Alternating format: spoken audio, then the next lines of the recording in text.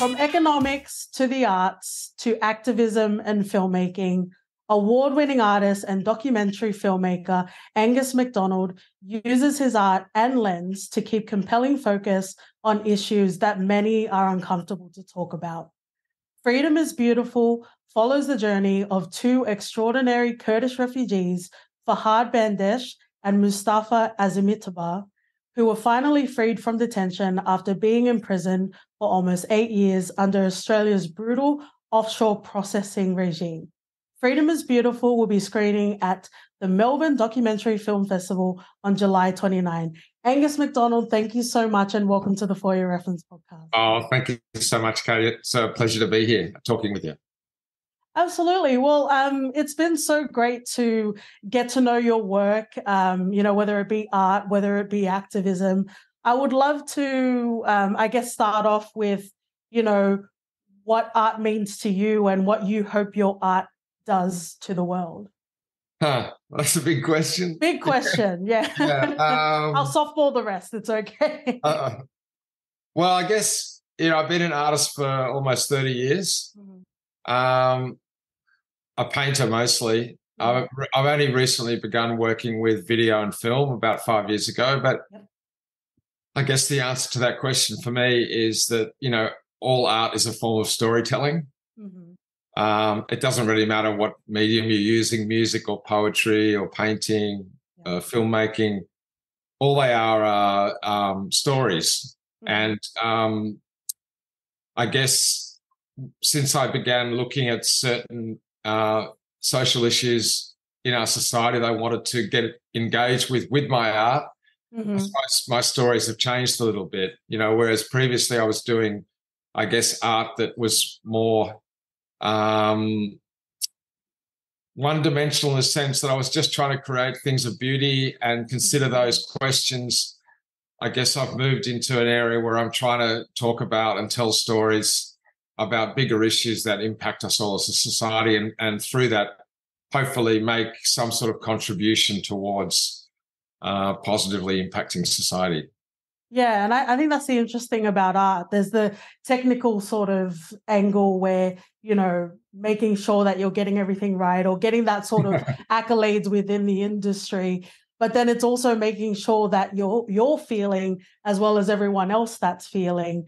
And I would love to hear about your journey into activism and specifically in regards to asylum seekers, because if we have the time, that's not necessarily something that this country is, comfortable talking about. But I would like to hear specifically, where that came to be and where you felt this needs to be something and this is art. Well, I think a whole lot of accidents are really the explanation for that. When I left art school a long time ago, I spent my first 6 years after art school painting in Greece on a small island, and which was an incredible time of my life. And then, fast forwarding to 2016, I just had my 30th exhibition.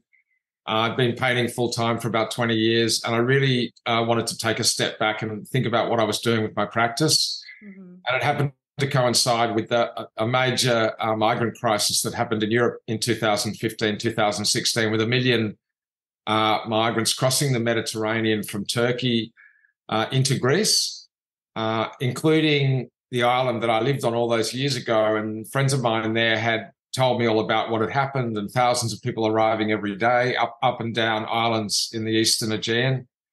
So I had this time on my hands and I was thinking about my practice. So I traveled over there and went to my island plus a lot of other islands that were very, very big in terms of daily arrivals, including an island called Lesbos, which was the epicenter of that whole migrant crisis. And I guess I was just so inspired by the local communities and how they'd reached out and lifted up those people that were coming on boats. And the numbers were, huge compared to the very small numbers that were arriving here. And I was also just starting to become aware of the hardline policy that the federal government implemented here in the middle of 2013. Yeah, because it's like, oh, it's happening over there. And I said, no, it's happening here.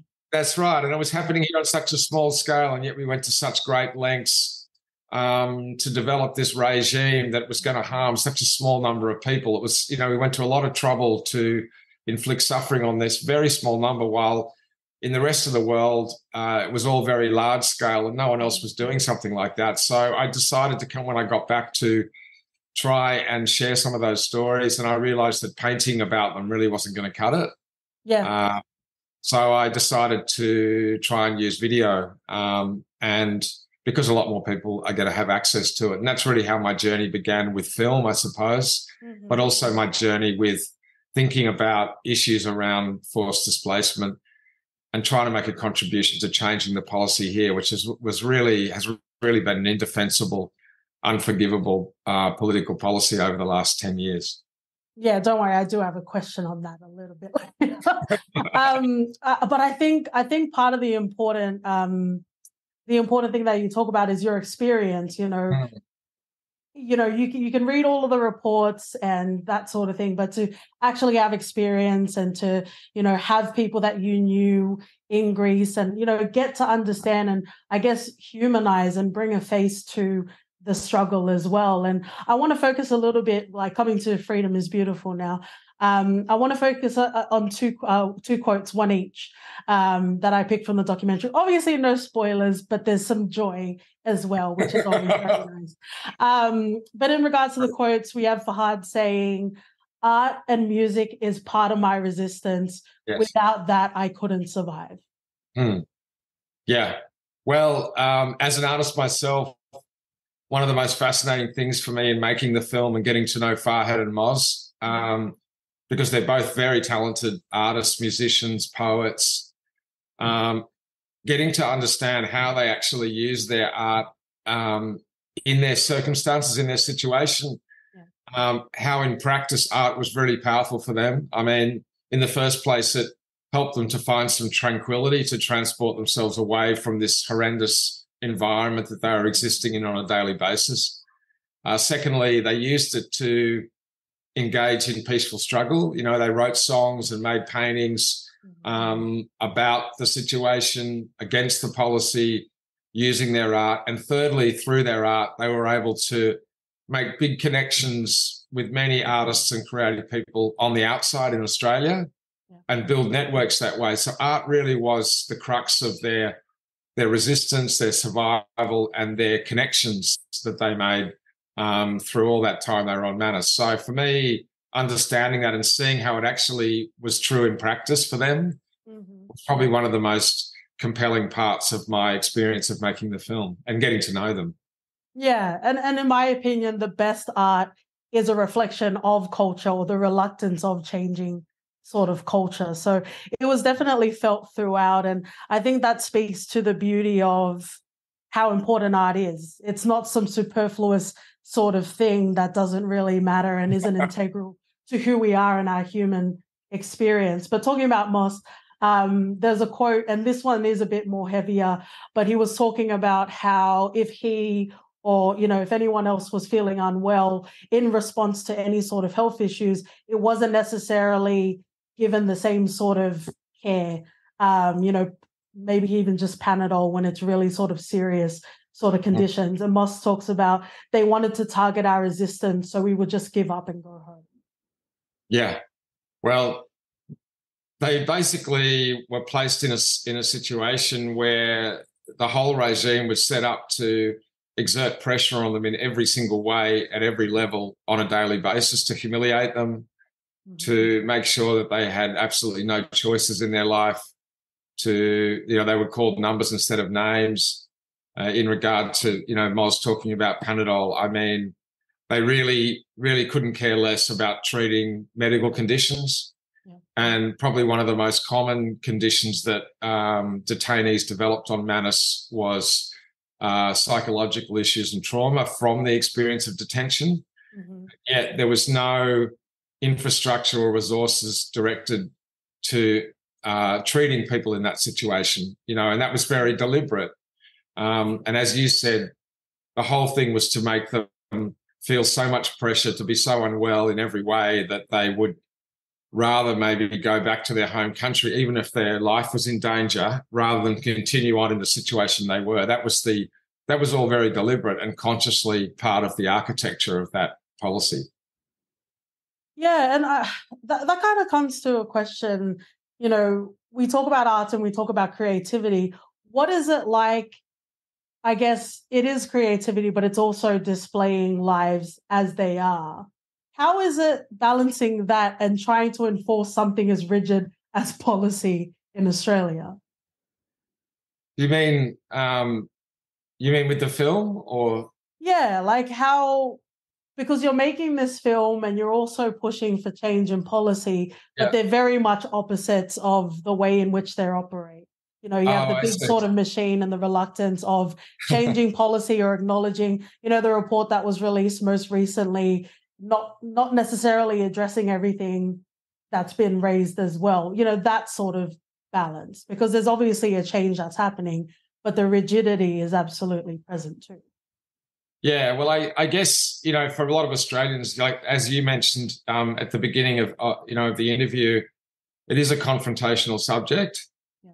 and it's difficult for Australians to listen to what happened, or to find out what happened.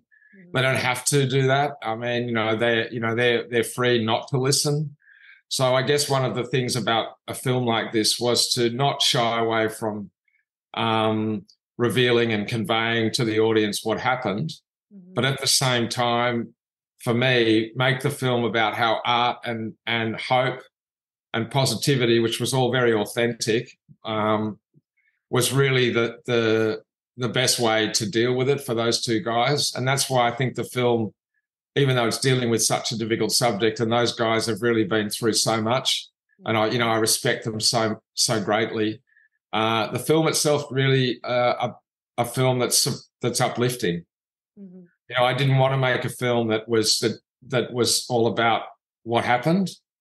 I wanted to make a film about how two individual people whose stories they share found ways through love and peaceful resistance to fight the policy, and that's very inspirational. And I really wanted to make it a film that does inspire people and also show the human face of this whole, this whole heinous situation. Yeah, absolutely. There's definitely, I think this is more of a filmmaking sort of question. How was it balancing the tonality? Because as much as there is joy, this is a very heavy sort of topic. So, these beautiful sort of quotes that we get from both of the guys to, the really sort of heavy sort of moments. What is that like, building that sort of balance for this film? Well, it's so challenging, really, because in a way you can't really understand the breadth of their achievement to remain so positive and to survive all those years of detention under such brutal conditions if you don't understand some of the facts. Mm-hmm. So you have to provide some context, but at the same time, you don't want to bog the film down just in that. Yeah. So that was probably one of the most challenging parts of creating this film, was to find a balance between talking about the circumstances they were in and then concentrating on the way they dealt with it and inspiring people through their own personal stories. That was really, really difficult. I also really didn't want to get bogged down too much in politics. So I guess the device I used for that in the film was to try and talk about the politics in one 6-minute sequence, a kind of montage of historical events to try and give people a kind of a picture of what happened, and then put the politics to one side, really. That was how I decided to do it. I mean, I think maybe I might have kind of found the right balance. I'm not sure, but that definitely was very, very, very hard. Yeah, I absolutely believed you found that balance. We were taken through that journey, and there were definitely moments of levity just in their journey of support as well. I'm going to wrap up with our final question, if that's okay. Sure. So we finish off our reviews with a recommendation. So what would you pair with Freedom is Beautiful as a double feature? Well, I guess one of the most inspiring films that I've ever seen in this same space is a documentary called Fasama, which is the story of a couple who fled the Syrian conflict, and Sama was the name of their daughter. Uh-huh.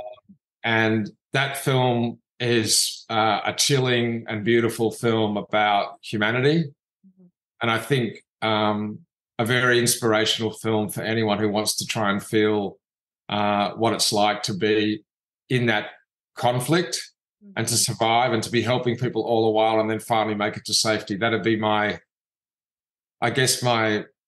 pairing film, because it was certainly a major inspiration for me.